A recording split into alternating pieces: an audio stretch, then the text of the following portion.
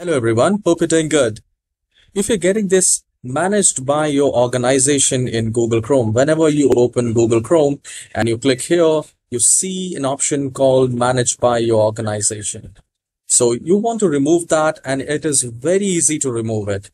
Please make sure you watch the whole video and you will definitely be able to do it. All right. So here at the left hand side where you see the right start icon, just do a right click. Okay. And then go to run window. So once you click on run, a window will appear like this. And here we need to type a command reg.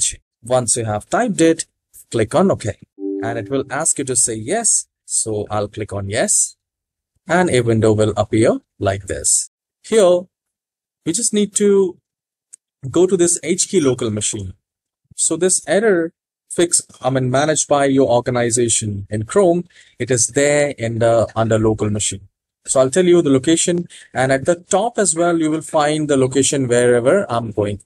So under this HKey local machine, we need to go to this software. So you just need to click on that and just do a double click.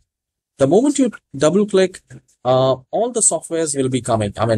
You will be able to see the things under software. And here we are looking for policies.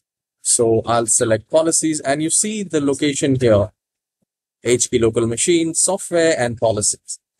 Now under policies here, I'll just do a double click, and before we do anything, just go to file menu and click on export, and then go to desktop or save anywhere under PC in your external drive or documents folder, downloads folder.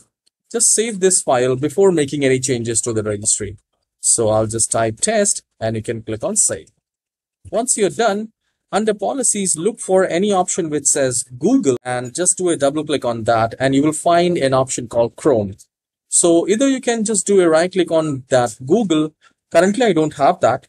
And you just need to do a right click and you need to click on delete. So you just need to do the delete option, and then you need to close this and restart the computer and then reopen Google Chrome, and let me know the magic if that has removed that fix managed by organization in Chrome.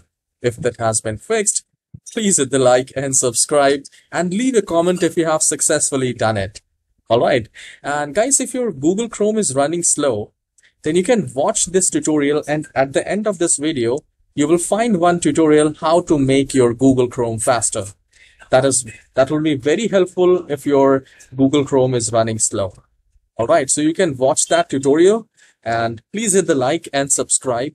I'll really need your support, and have a wonderful day. I'll see you in the next tutorial. Take care, guys.